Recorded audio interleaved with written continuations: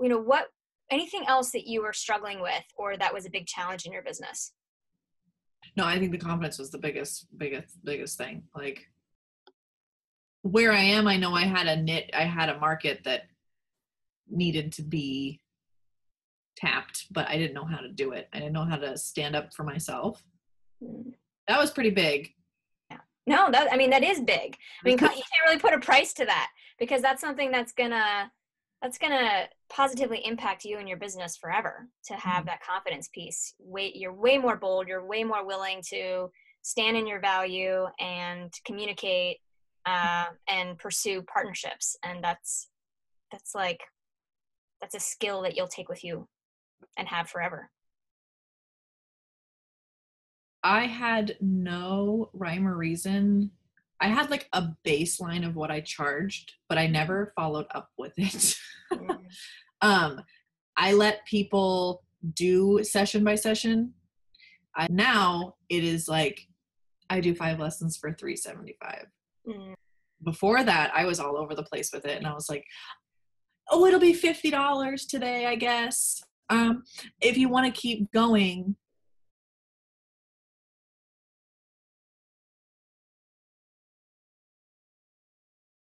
It was not assertive. Like, it wasn't like, this is how it is. And now it is, this is how it is. And you can take it or leave it. I was definitely like hoping that people would stay with me. And now I'm definitely like, here it is. I'm not going to compromise myself with all the education and travel and all the stuff that I do for people. Yeah. So it sounds like there was a shift in your confidence level. Yes. Yeah.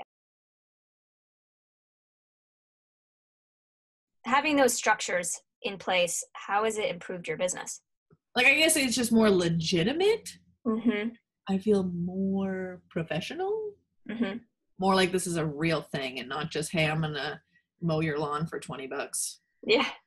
But a big part of it was that, you weren't protected and you were losing money as a result.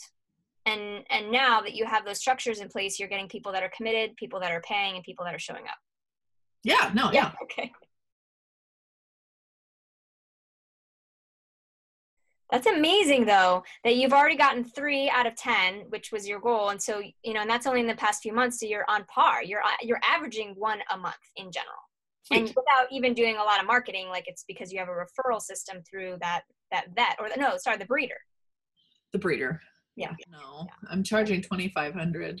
$2,500 per dog to stay with you for a month, or how long? A month. And then $1,300 for 2 weeks. Okay. And you now have 2 board and trains, so you generated 1 right now over there, and then I have 2 coming in October. Nice. It's a huge portion of income. So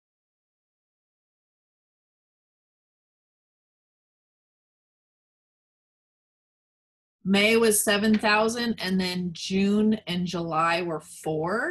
It's a lot more than what I was making. Yeah. Would you say you like doubled your income, or like, what if we could put like, or what would the percentage be, you think? Double would be appropriate. Wow.